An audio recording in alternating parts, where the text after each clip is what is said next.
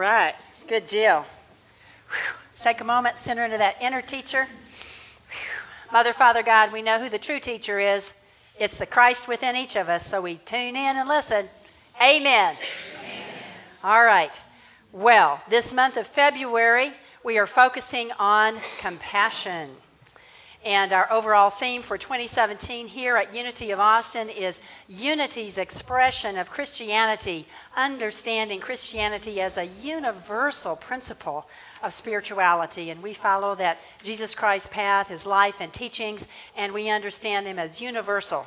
So people call their spiritual path by many things, and we respect everybody's path. And we're here to understand that and to live and practice these spiritual principles. So, when we use our affirmation here every Sunday, what we're doing is really we are engaging in what in Unity we call the creative process.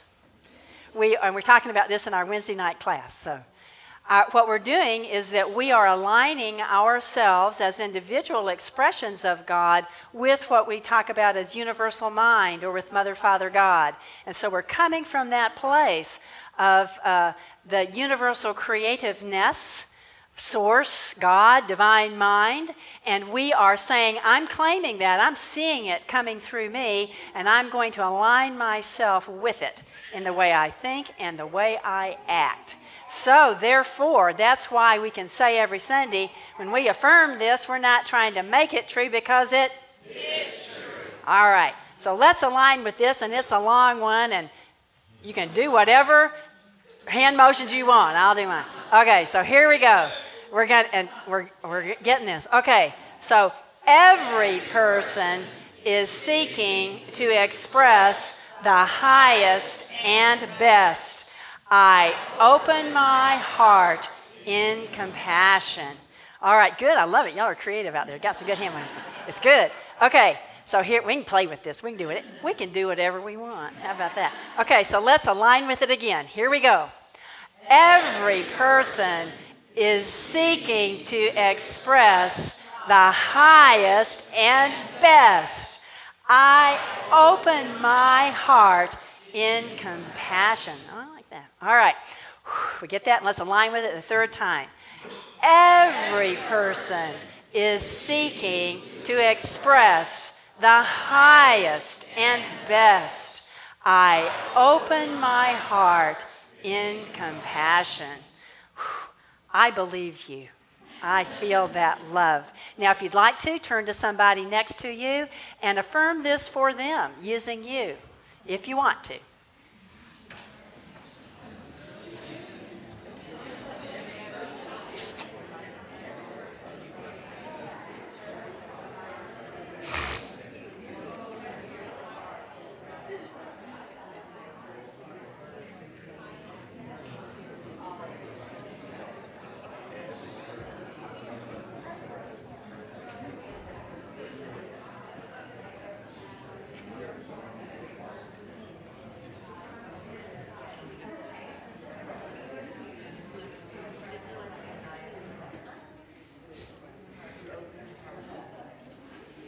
All right. I feel that love light turning up in here. It's good. Good stuff. All right, I got a story for you. All right. There was this woman who always felt intimidated when she had to take her car to get it fixed because she felt like she never could describe it correctly, and she felt like, you know, she was just always upsetting to her, and she felt very, very inadequate around her car. So her car was wasn't doing right, so she thought, well, this time, I'm not just going to take it into the shop. First, I'm going to get this friend of mine who knows about cars, and I'm going to ask him to drive it around and then sort of tell me how I can explain it and feel some sense of dignity and self-respect when I go to take it into the shop. So she did, so her friend drove it around, and he said, okay, he said, this is what you tell him. He said, when you take it in, tell him this. Tell him that the timing is off. Therefore, it is creating premature detonations, which could damage the valves. So she rehearses this. So she takes it in, and she's talking with the mechanic, and he says, you know, what's going on? And she says, the timing is off. It is creating premature detonations, which could damage the valves. And she was very proud of herself and kind of looking like, hey, I'm good. So she kind of looks over her shoulder while he's writing it down, and she saw that what he actually wrote on the paper there that he had to write to make the work order is, "Lady says her car's making funny noises."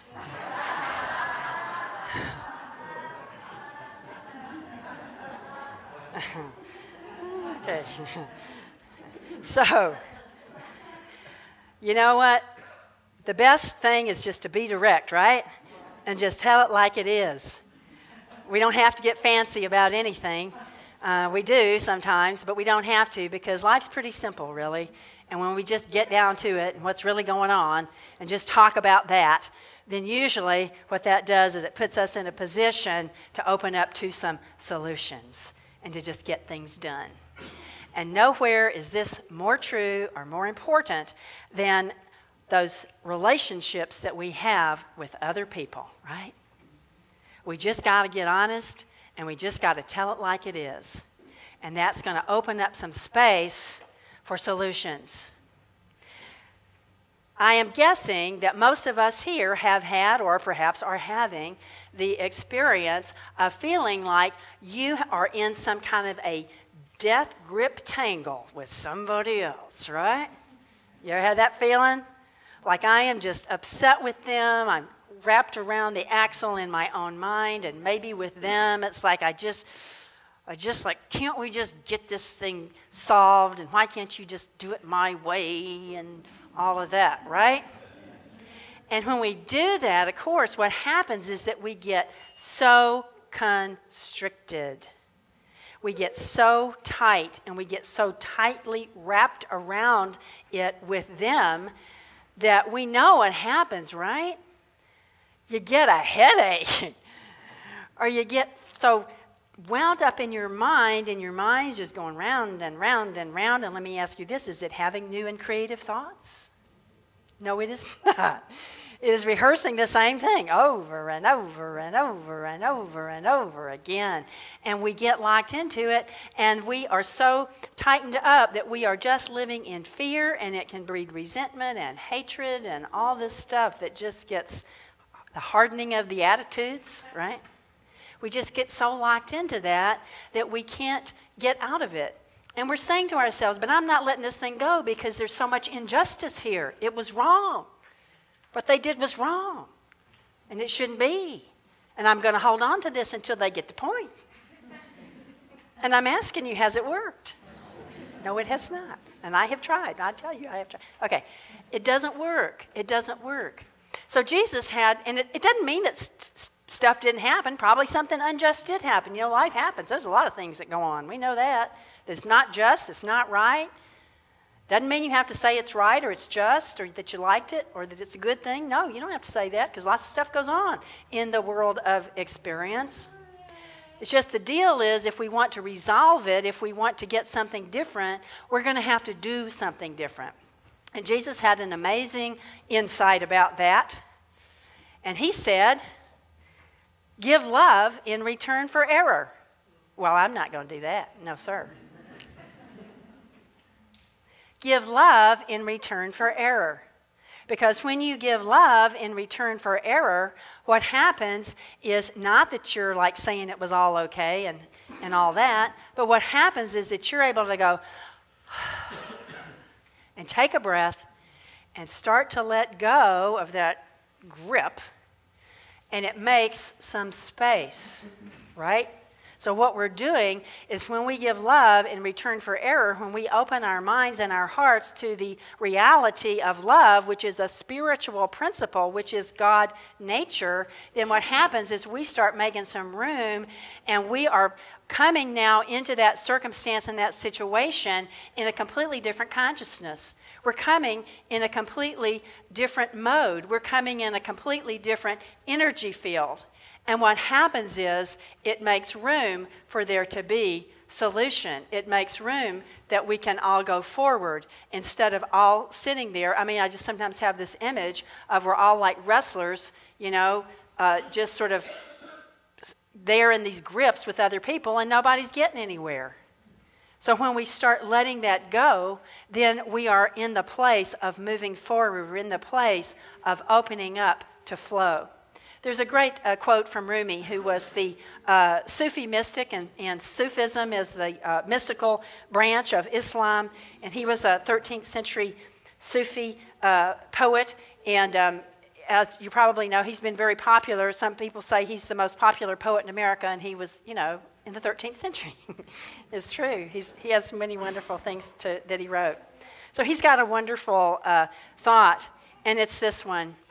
Out beyond the field of wrongdoing and right doing, out beyond ideas of wrongdoing and right doing, there is a field.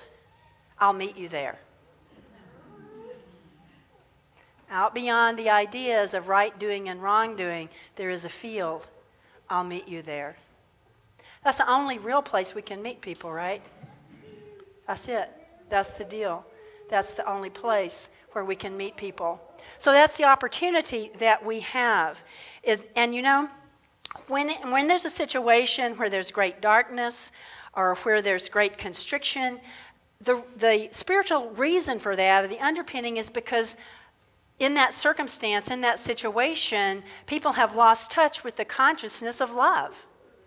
Because when you know the power of almighty love, you have no interest in doing that. It's just not even reality. You're not living in that universe. You're living in that Rumi's field when you're in the consciousness of love. So any place in your life, or any place that you see in the community or in the world where there seems to be great darkness or great moral lostness, that's the place to say, okay, how, God, can I be the consciousness of almighty love in this circumstance, in this situation? How can I know love in this particular place and time? How can my mind and my heart be a conduit for the love that is all here, all there, and see that love in myself, in others, and move from that love?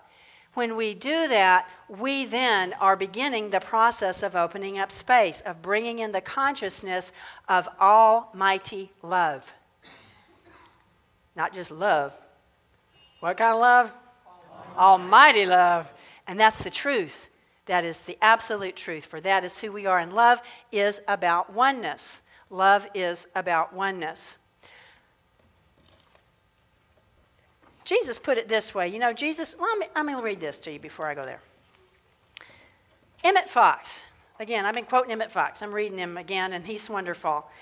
Emmett Fox, a great metaphysician in the early part of those old days, the 20th century. He was a friend of unity and a metaphysician, certainly in his own right. A very wise person. And I'm going to share something with you that he wrote. He's writing about the Lord's Prayer.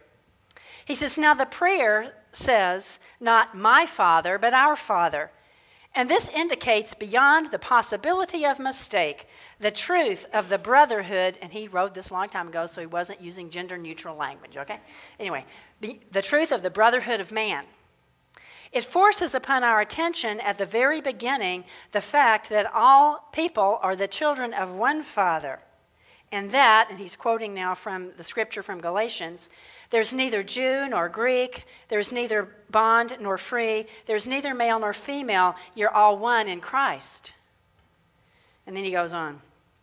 He says, here Jesus cuts away the illusion that the members of any nation or race or territory or group or class or color are in the sight of God superior to any other group.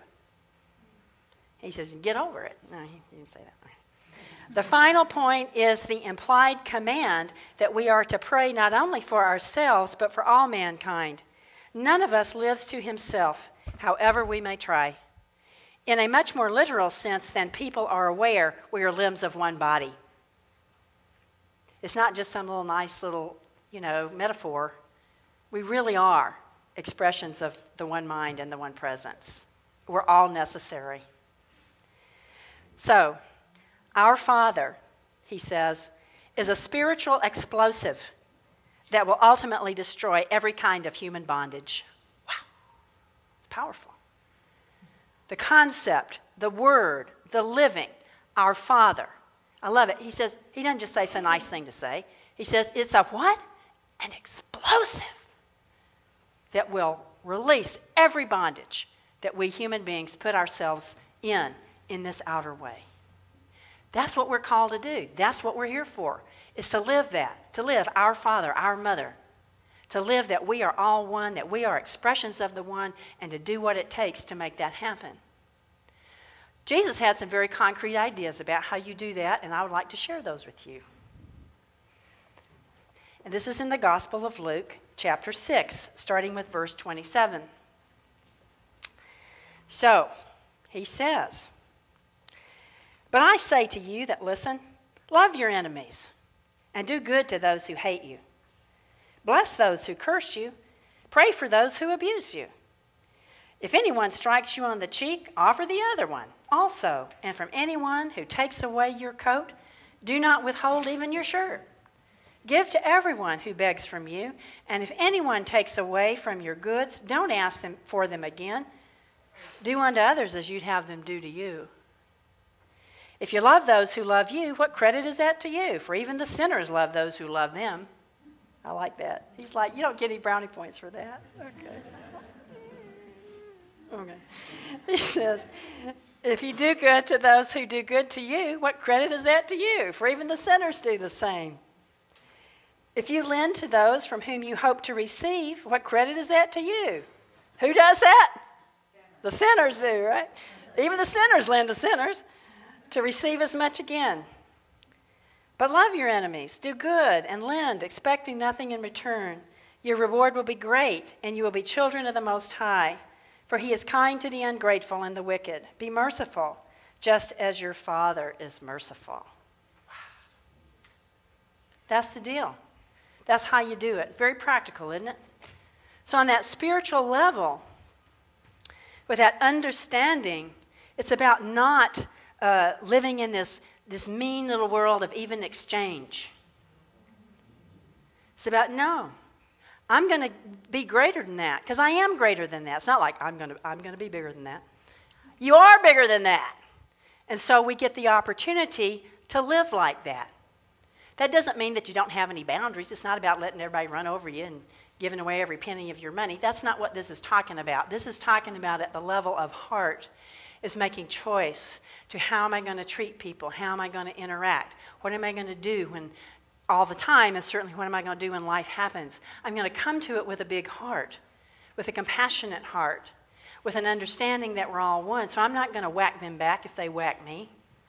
I'm going to do something better than that. I'm going to be who I am here, and I'm going to find a way to be love in that place, to be a self, and from that self to give forth love. Why? Because it works. Because it works. It sets me free, it sets them free, it makes space for love in this world, and it elevates truly our consciousness. It gives us that flow of love. I want to share with you this story. It's a hard story, but I'm going to share it with you. And it's the story of the forgiving mother. And it's from, you can look it up on the web, and there are many other stories from the Forgiveness Project, which has lots of stories of forgiveness. And forgiveness, in a spiritual understanding, is giving love in return for error. It has nothing to do with pardon. It has nothing to do with it wasn't that bad. It's simply about whatever happened, I'm willing to be who I am and give forth love. So here's this beautiful story. This woman's name is Scarlett Lewis, and her son, Jesse, was one of the little children who was killed at Sandy Hook Elementary School in 2012. And we know that that was a horrible tragedy, and it was the biggest loss. It was the biggest school shooting. The most people lost their lives in the history of the United States. And so she says, at first she felt that her anger had sapped her of all of her strength and energy. And she was certainly angry at the shooter, and she was angry at the shooter's mother, who had apparently facilitated him getting the weapons to do what he did. So she goes on, and this is what she has to say about what happened in her life after that. Of course, she was in incredible grief. And she says, "Forgiveness is central to my resilience." She said, "A social worker came to my house shortly after the incident, and kneeling down with her hand on my knee, the social worker said, 'I know how it feels. I lost my son, and I'm here to tell you that the pain will never get better.'" Well, Scarlett Lewis said to herself, she said, at that moment I thought, that is absolutely not going to be my journey. I'm not going to do that. She said, so I chose instead the path of forgiveness. She said, initially it felt as if the shooter was attached to me by some umbilical cord and all my energy was being sapped. That's an apt description, is it not? When we're tied to somebody in anger and whatever. Again, doesn't mean what happened was good. Certainly she had to feel that anger first. And then after a while, it's like, okay, now what's happening to me? How can I move through this and come into a different experience of this situation? Because it's destroying her. So she said, forgiveness felt like I was given a big pair of scissors to cut the tie and regain my personal power. It started with a choice, and then it became a process that has no neat ending. She said, one day I can forgive, and the next day I may hear a detail of what happened in the classroom, and I feel the anger all over again. But she keeps with the process. So she said, at Jesse's funeral, I urged everyone to choose love rather than hate. And I said, this tragedy started with an angry thought in the shooter's head, which grew to rage and escalated to violence. So please honor Jesse's memory by consciously changing an angry thought into a loving one, and so make this a better world. That's the opportunity that we have. Again, doesn't mean, certainly we have to go through the anger and all such, and it may come back again. The deal is, okay, I'm angry, I get it, I don't like whatever it was that happened, and I get it, I process it, and I move into that consciousness that Jesus talks about. I pray for those who abuse me or anybody else. I see love coming forth. I give with generosity. I be the love, the bigness that I am. For when I do that, when I make those choices, when I take those actions, when I consciously pray, every morning, I invite you to do that. And every night before you go to sleep is take a moment to give love in return for error for whatever's on your mind that's binding you up. Set yourself free. Take those big scissors that she's talking about and set yourself free and make space. Make space. For when our hearts are full of love, we know what there's not room for, right? There's not any room for that fear. There's not any room for that hate. And we've made the world a better place.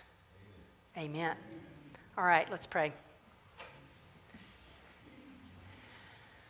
So we take a breath and feel that and really let ourselves relax and open, feeling that love, that forgiveness, that place of peace. And we think about all the people right now in the world that could use a little awareness of love, whoever they are. And we see that love in them, flowing through them, and knowing that all is well. And we give thanks, God, that we have the opportunity to be love, that we are, to be conscious of it. And so we give thanks for your guidance, for your strength in your life and your light, today and every day, to keep bringing forth that love, so there isn't any more room for fear, no more room for hate. We give thanks that all there is the consciousness of love. And it is so, and we affirm this through the power of our brother Jesus Christ, who knows love so well, and that Christ that's in us that also knows love so well. Amen.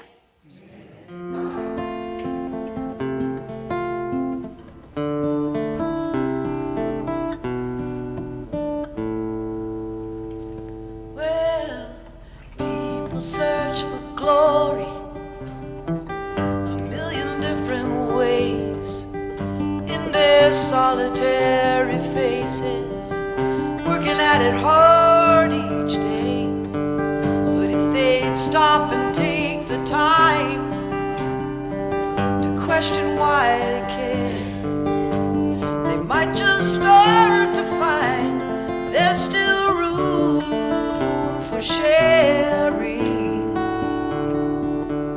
It's like we go around in circles when there's no love in our lives.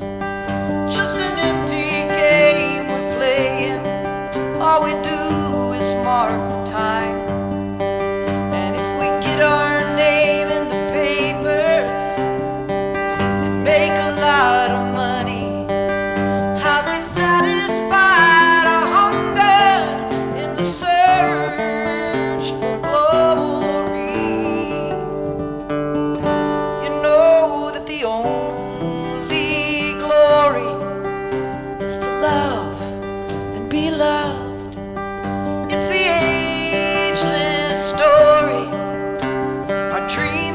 all made of. And we all need someone to share in this great prize. You know the only glory. It's to